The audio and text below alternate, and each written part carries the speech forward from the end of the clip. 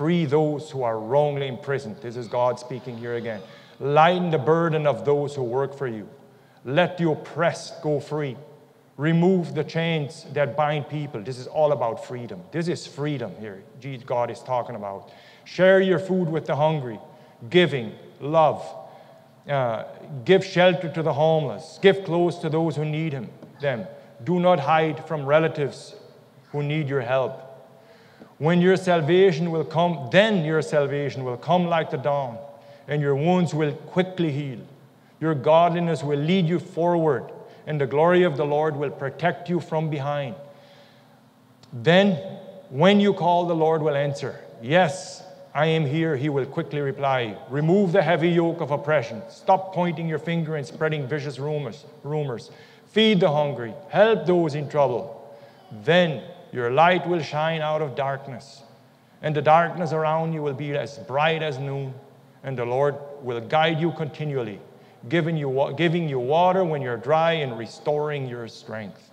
You will be like a well-watered garden, like an ever-flowing spring.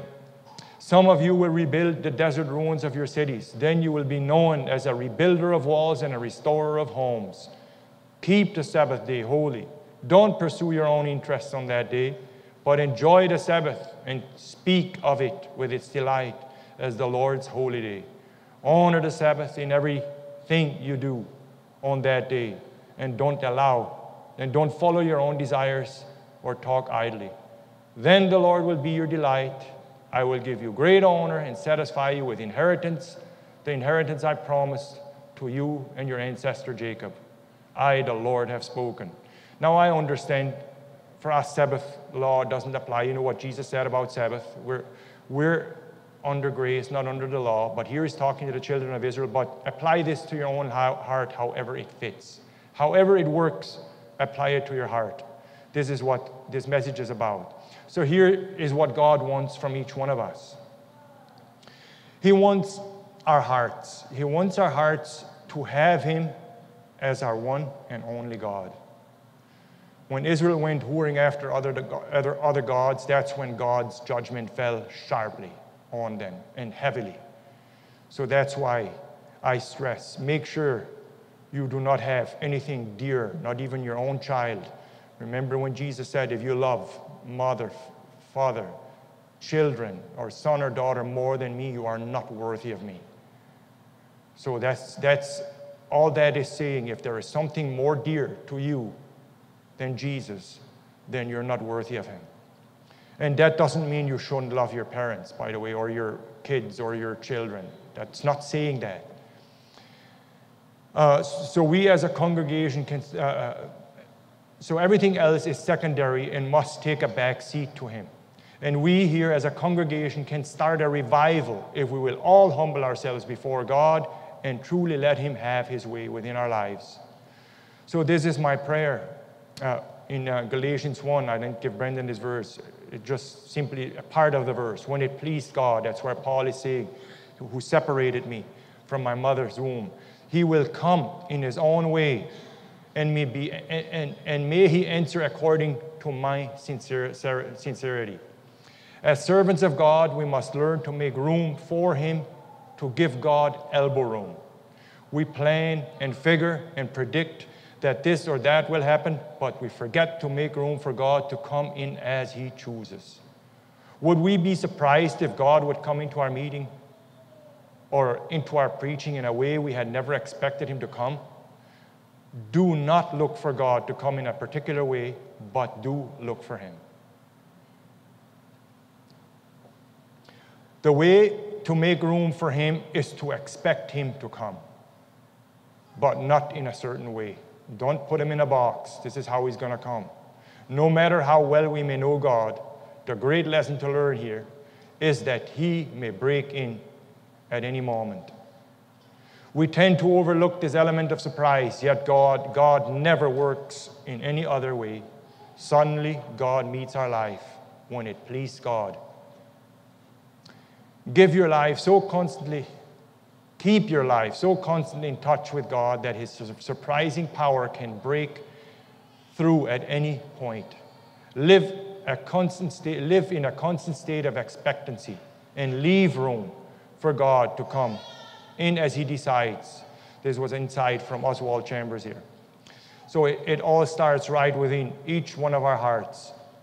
Let our cries reach the throne of grace. Let's challenge ourselves. Let's provoke one another into hearing from and serving the living God with the help of our Savior, Lord and Savior Jesus Christ and the Holy Spirit, and we can change Steinbach one and Canada one little state at a time. Starting from ourselves, our homes, our schools, we can start. We can be incredible, strong salt to make a difference so judgment is stayed back. I was telling my wife and Brendan this morning about Jonah, the story of Jonah. If we obey God, we can be salt and even avoid accidents around us.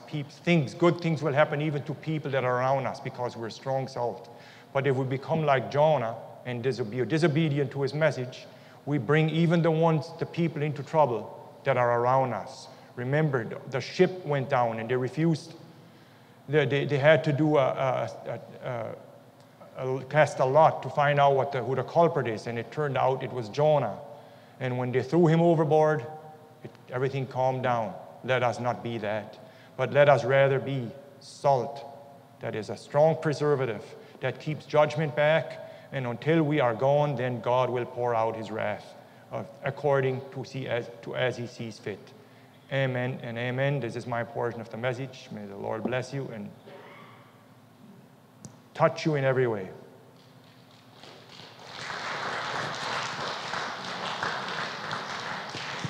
Isn't God good? Everybody agree? One guy, 2, 3. Wait, you haven't seen the last of it. Today, I have a revelation. How many of you like revelations? Do you believe them all? Well, this one's in the Bible. So, we're going to talk about it. There's a revelation of peace that a person gets when he becomes born again. You're at peace with yourself. You know you're going to heaven. You know that you're on the right track. And that has carried me throughout my life. I wasn't afraid of anything. I enjoyed life in the worst of times because I knew I had this incredible God that's going to take care of me. But there's another piece which I've never really experienced till I hit the hospital. Have you ever wondered when you read where they kill God's people and they go, like their stories, they go to be killed singing in their hearts, rejoicing in God. There are those who just can't wait. When I woke up from my drama or from my whatever situation I was in, I was at total peace. And I want to explain it to you a little bit. Isaiah chapter 26, 3, it says, "Thou wilt keep him in perfect peace, whose mind is stayed on thee, because he trusted in him." Who's going to keep me in perfect peace? Thou. Who's the thou? The Holy Ghost is that thou will keep Dave in perfect peace, whose mind is stayed on thee. I was in the hospital, and I was so at peace. It was almost like I wanted to stay there because I had absolutely no worry. When they come to do operations, I would simply tell God, you're going to guide their hands. You're going to make sure they don't make a mistake. Guess what? He did. That was when I was out of the coma. Whatever operation, I had a few of them, they performed. One day they told me they found an ulcer, finally.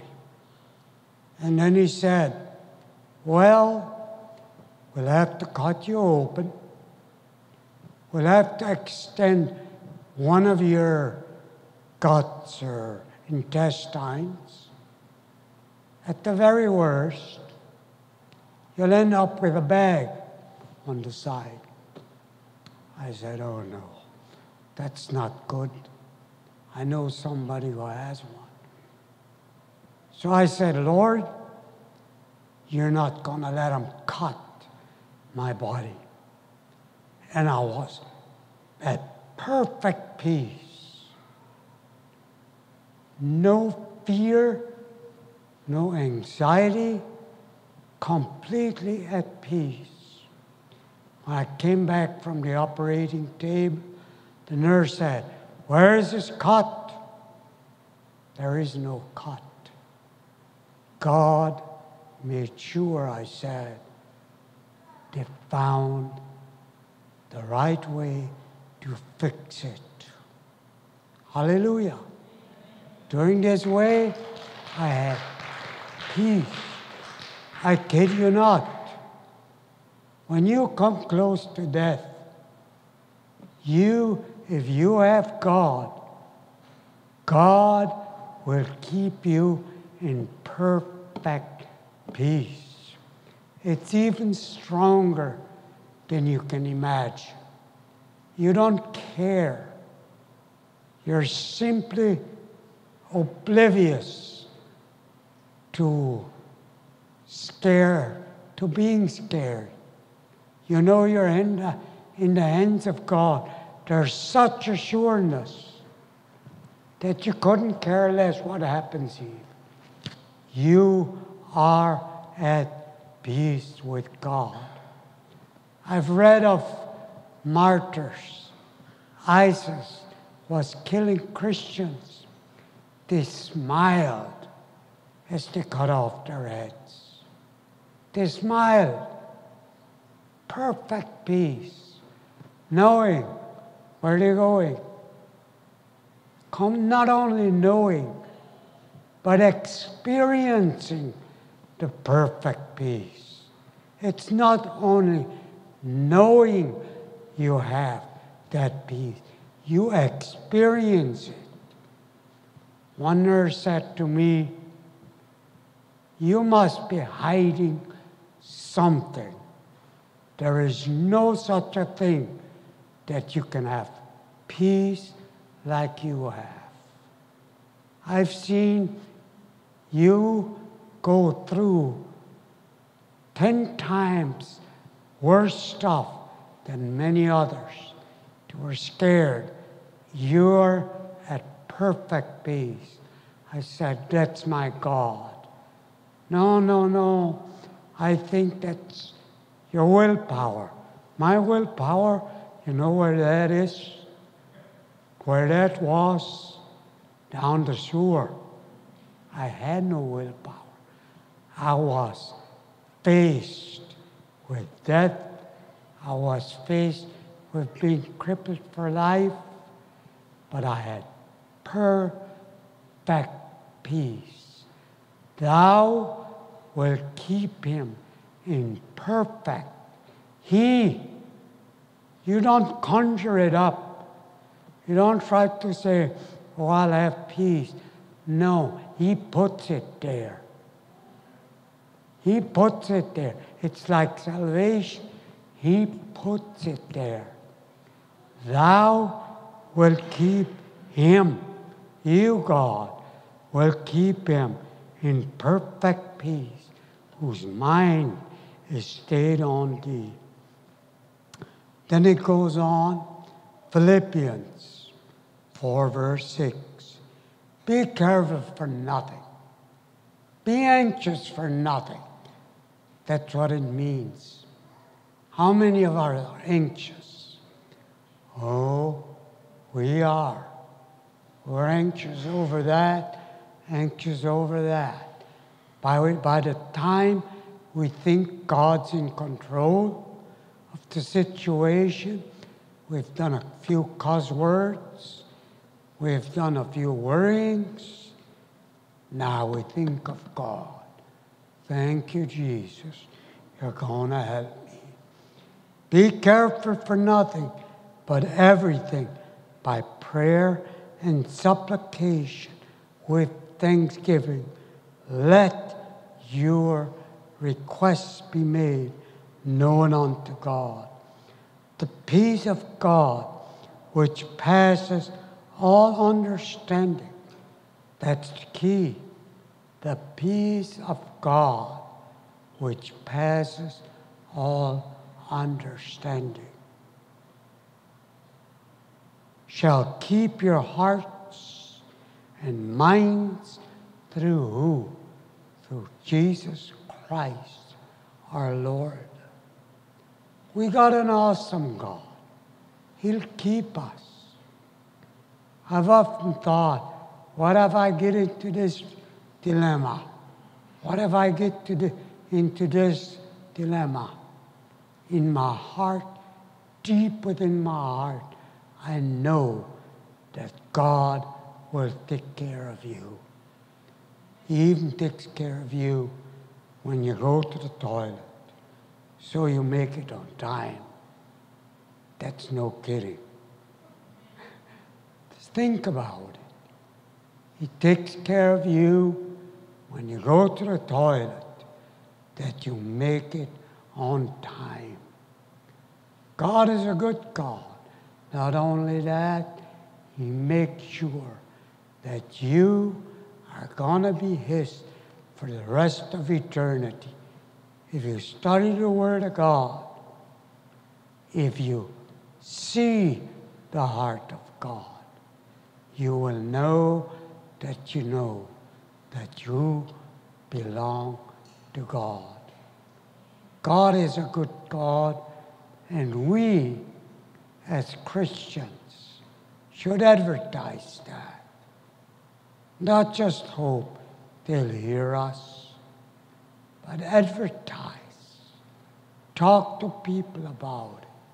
Because the time is coming, they will ask you for answers. And you better study your Bible to know the answers, to give them. Christians that have not studied the Bible, they'll be asked, how do I live? How do I do this? How do I do that? If you don't study the Bible, you will have no answer for them. So, keep your peace. Work on it. Study to show thyself. You're approved of God, a workman that need not to be ashamed of yourself, because someday we'll stand before the judgment seat of Christ, and He will scrutinize every move, every thought we have.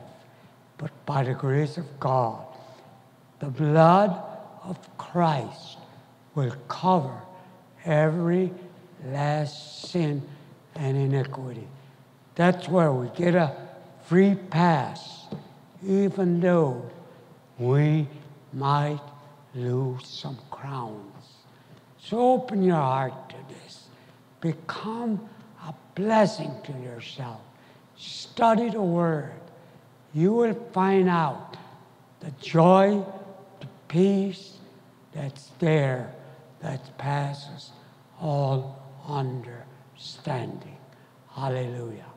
The Lord bless you.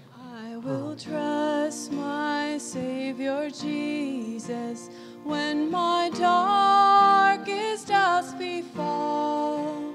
Trust Him when to simply trust Him seems the hardest thing of all.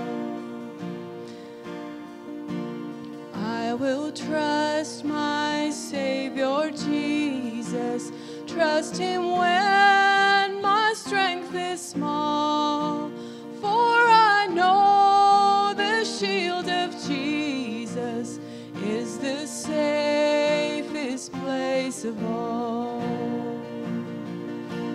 Jesus, only Jesus, help me trust you more and more.